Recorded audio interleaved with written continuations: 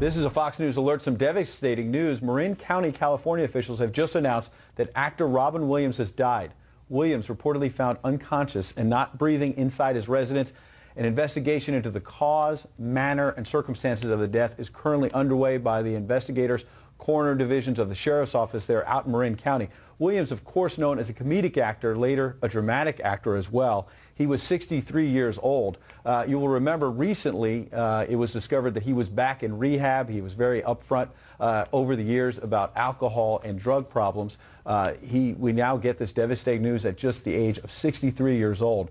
Robin Williams, the comedic actor, has died.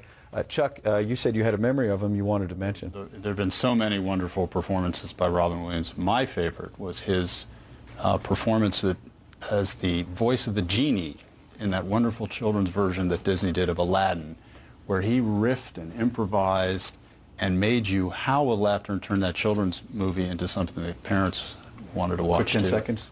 It's a